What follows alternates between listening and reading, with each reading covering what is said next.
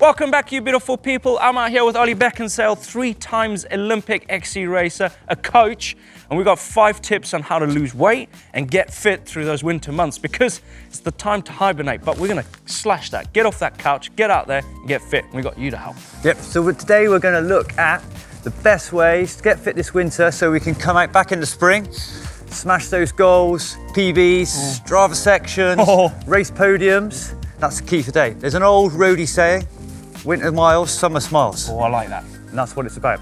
Okay, so if we're sitting around the winter, very easy, just to sit there, make another cup of tea, sit on the sofa. Sounds good.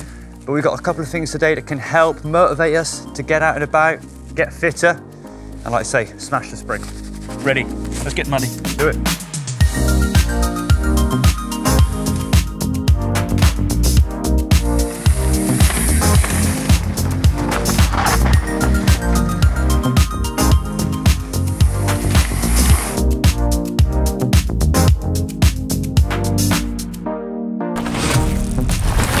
Right, so the key first thing is we're not going to start jumping into riding yet, okay, or any kind of specific stuff. The most important thing for the winter is your motivation.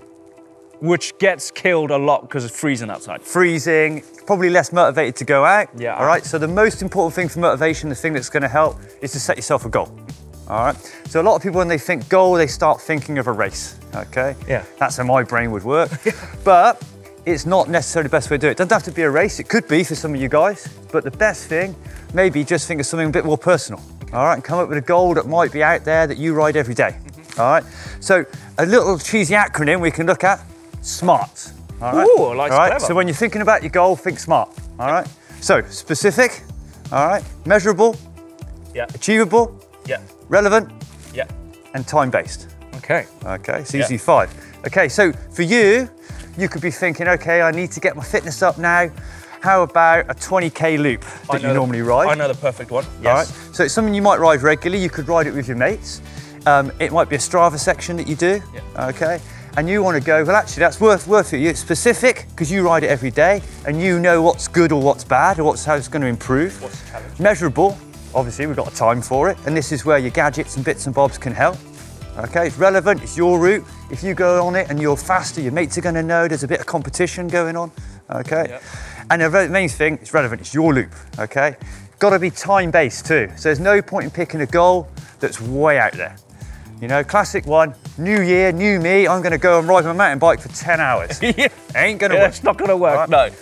So for me, I can ride about 5 hours a week, okay? Free rides, 5 hours is normally about right. That sounds about achievable. About achievable. Yeah. If I suddenly said, well, I'm going to jump from 5 to 8, I'm going to probably fail, motivation drops, and then we've gone backwards again. So try and think something that you can achieve. It's got to be motivating, but it doesn't need to be so out there that after a month, you sack it off. I like it, achievable. That's probably one of the main ones, eh? All right, but the big thing, if we can keep that motivation, set a goal, keep motivated, that's the first point to losing weight, getting fit.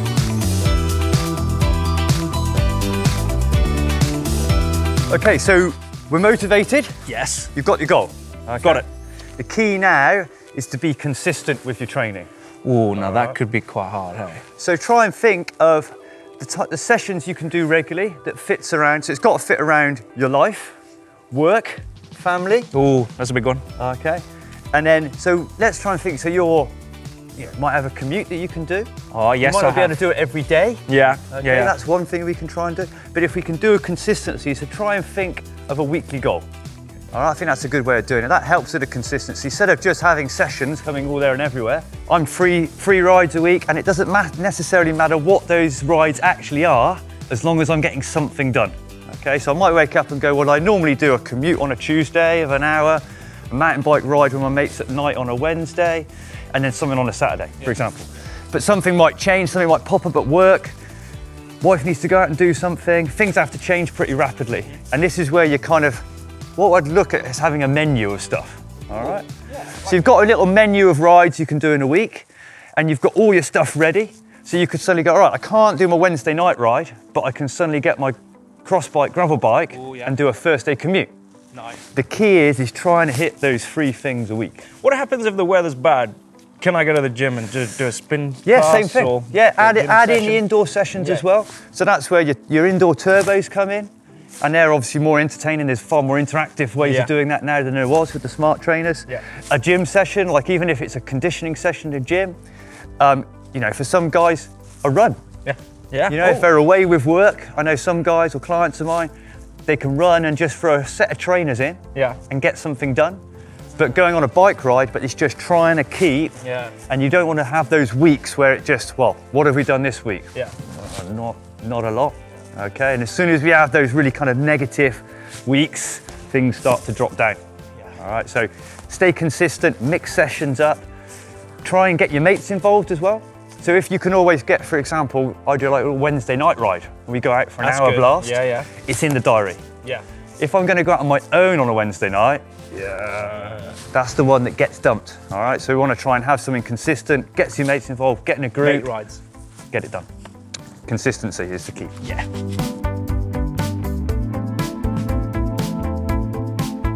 Simply, your best way to get fit, lose weight in the winter is long ride. Oh, I do like a good long ride. Okay, so out and about, the best way of thinking is trying to mix it up, have a good loop that's planned, or trail centre ride, but simply put those long rides, and the key is to keeping it at a pace where you can have a good chat. Yeah.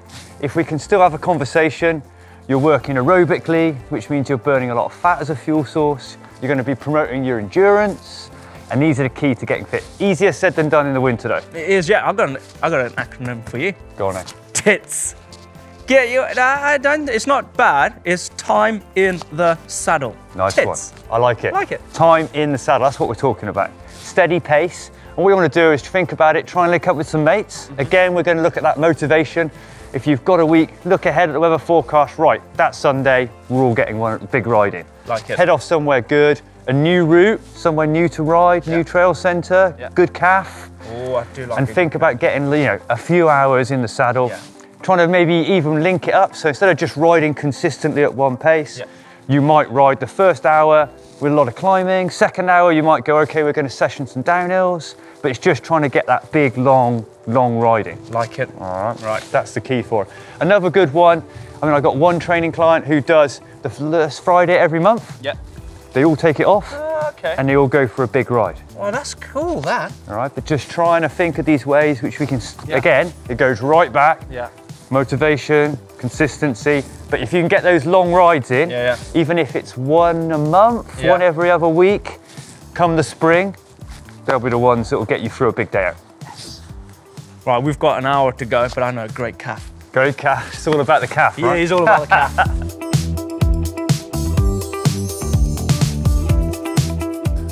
Right, so next one we're going to look at, it's a really good little addition that you can add into all your normal rides. So you've got like a 1 or 2 hour mountain bike ride, and just to try and give it a bit of extra load, we're going to add some hips. Hip, what, put your so hips you've already had your tits, oh yeah, your time in the saddle, yeah. Now we've got your hips, your high intensity peak sprints. And that is going to help build those hips. It's going to help build the hips. Or lose the hips. So we've got, the way you can add them in is those little like slow corners. Yeah. You're coming in slow, instead of just kind of riding out 5, 6 hard pedal revs. Okay. And if you add those into all your little sprints and surges, out of every little corner during your ride, you end up with 20, 30 little efforts that you probably wouldn't have done. So something like this, when we come in, we're trying to gain a little speed, but it's got a little rise. Yeah.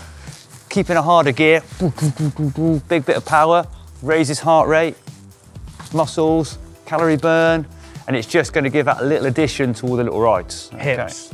And the good thing is, because we're working that little bit harder on those cold winter days, it just will keep things a little warmer.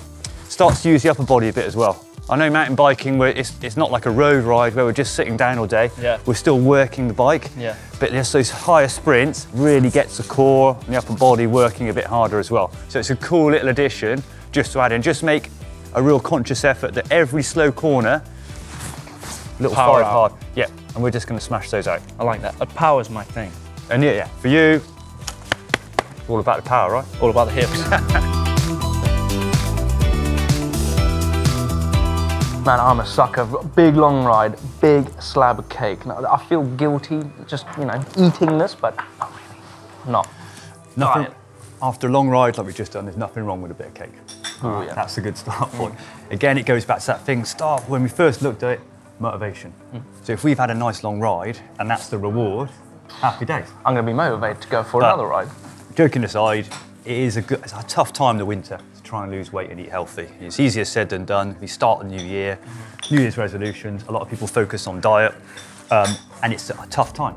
Still, we're looking for comfort food. We're looking to come back and eat a load and sit on the sofa. Yeah. All right? So the most important thing with diet, without getting too complicated, is just think of a healthy, balanced diet most of the time.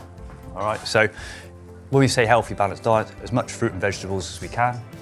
Some slow burn carbs. So brown rice, brown bread, oats. Oats porridge in the morning. All right. Things like that just to set us up for the day. Yeah.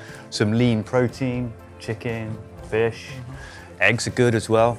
And it's just trying to get a nice balance of healthy food most of the time. When I say most of the time, it's hard to keep it consistently. So it's good to maybe have a bit of a plan. Yeah. So we said before about consistently going out maybe for 5 hours on your bike a week. We could say, well, okay, I'm gonna have a really healthy diet 5 days. So Monday to Friday. Good diet. Monday and Friday, you can be right focused and be healthy and good. On the weekend, a bit more relaxed and have a bit more fun. It is Saturday, so it is Saturday. We're all good. We're allowed. But that's a way of doing it, so it's not so heavy as if you try and do it 7 days a week all the time.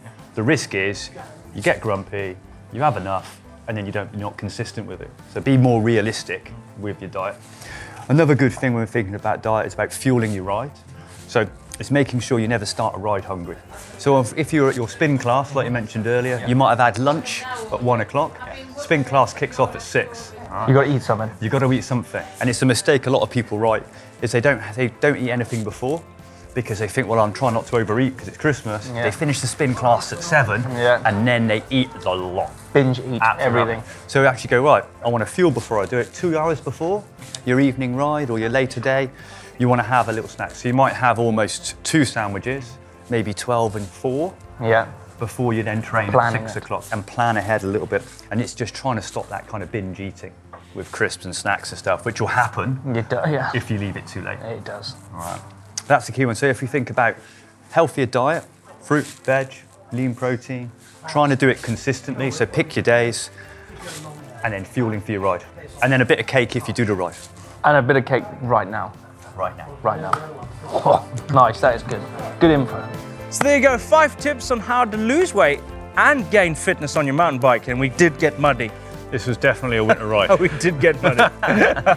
Thank you very much for watching. Thank you very much, Ollie, for giving us your tips and tricks on how to lose weight and get fit on our mountain bikes, because hell, we all want to get fit and go further. Thanks very much for watching this video. If you want to stick around and continue to binge watch GMBN, don't forget there's a video on the screen. You can click it and continue to watch GMBN. Also, don't forget to hit that globe to subscribe, because you're missing out on some rad content. And I'll see you later. Cheers, guys. Cheers, Ollie.